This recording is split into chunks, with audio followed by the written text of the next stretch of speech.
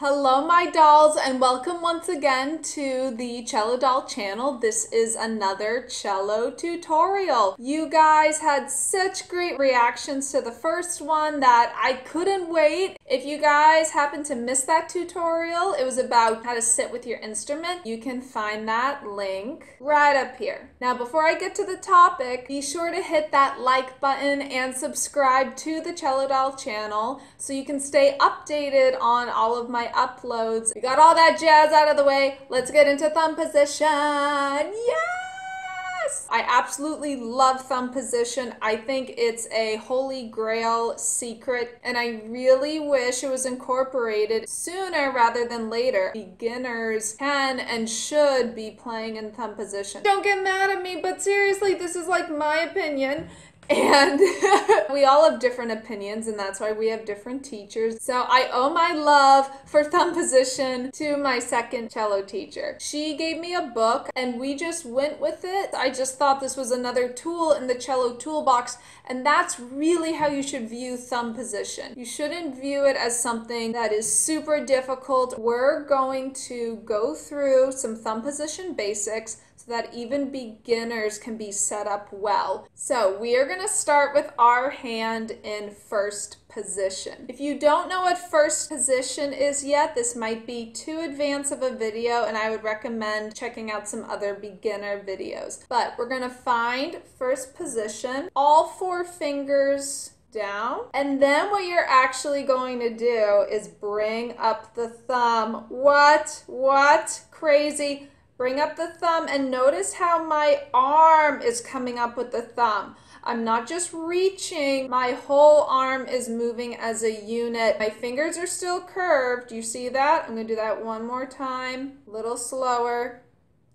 My fingers are still curved, and I'm going to take that thumb and put it behind my first finger. So, what part of my thumb is touching the string? The side of the thumb on the skin. You might feel some of your nail on the string, but you're mostly going to feel skin to avoid thumb pain. If this is a new technique, do not practice it more than 5 to 10 minutes at a time. You don't want to strain our hands.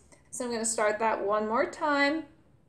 We're going to find our first position, and we are going to put the thumb behind. Notice my arm is a straight line. In my last video, I talked about straight lines. They're everywhere. So no wrist popping up, no wrist dipping down. Now, I want you to imagine there's a gust of wind behind you, and it pushes your wrist.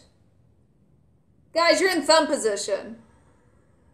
And we slide it back down. If you're worried about your wrist shaking, sometimes when students do this, they distort or slide. Your hand shape should not change. What you can do is take your right hand, put it lightly on the wrist as a guide, and actually push it. Notice my straight line is staying. Do not do that.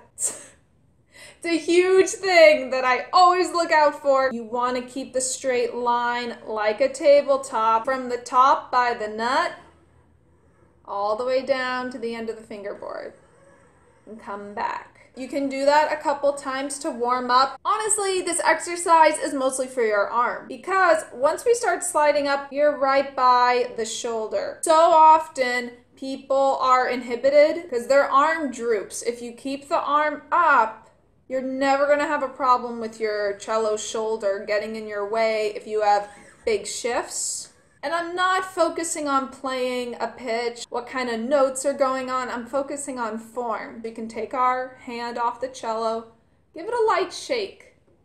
Give those muscles a chance to flex in different ways. You can shake your wrist this way. Ooh, that looks really wobbly. And give the thumb a little rotation. Okay, so variations on this exercise. We're going to go back into our first position, and we are going to lift up the pinky. So I have 1, 2, and 3 down. We're going to bring up the thumb. So my fingers are curved. If you notice, they're kind of pointing down towards the bridge.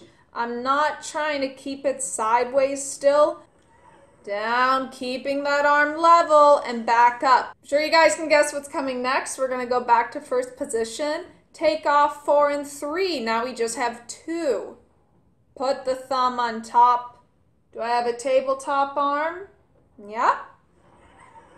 Slide down, slide up, and last but not least, we're gonna have our first finger. So I'm gonna bring the thumb up, and notice my first finger gets curved like crazy. It almost looks like a pianist's finger. And we're gonna slide it down and slide it back up.